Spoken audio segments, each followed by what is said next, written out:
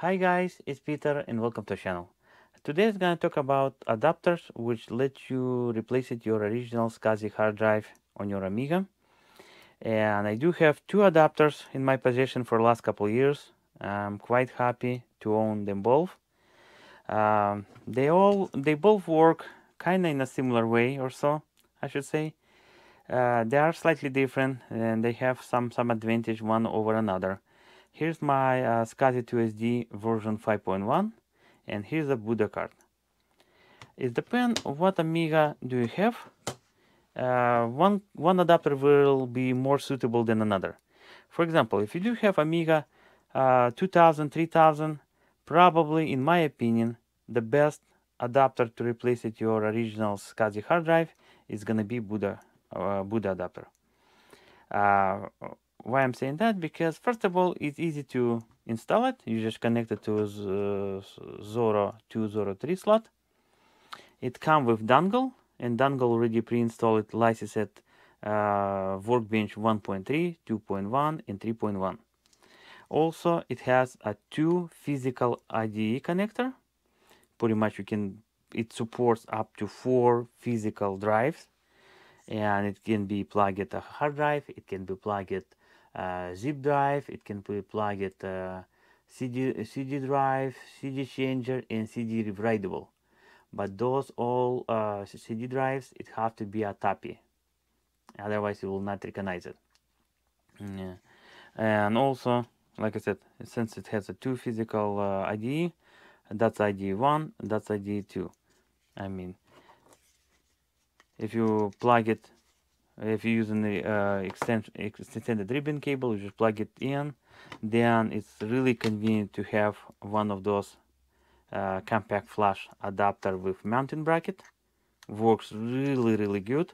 And on Amiga 3000, you just mount it where the expansion slot, and you're good to go. Plus, your card will be much more easy accessible from behind for transferring files or so. For Amiga 500 with Amiga 500, 500 plus with attachable SCSI hard drive.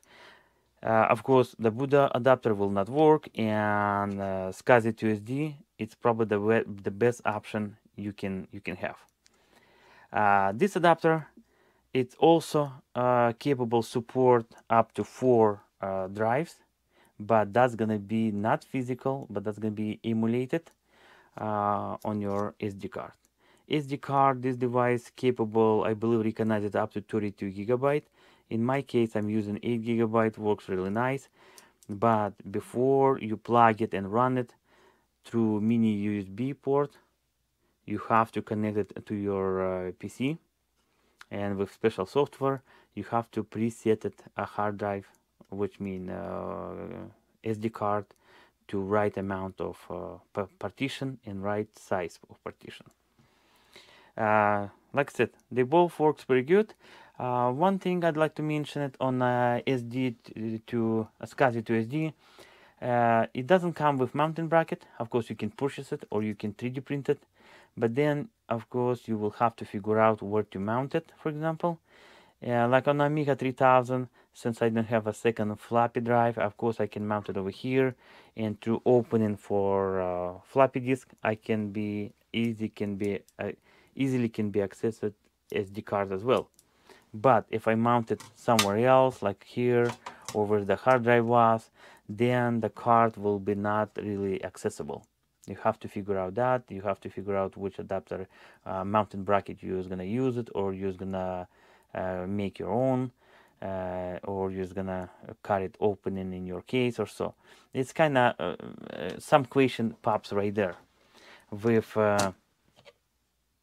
Buddha card, like I said, it's simple to easy. It's simple and easy to install it and use it. Otherwise, both adapters I do like, and SCSI2SD also I'd like to mention it. This guy, you can use pretty much on any retro computer which required SCSI hard drive. I mean, you just connect it, preset card, and you're good to go. Buddha adapter is suitable only for Amiga 2000 and 3000 as far as I know, because any other Amiga will not have Zorro 2 or Zorro 3 slot.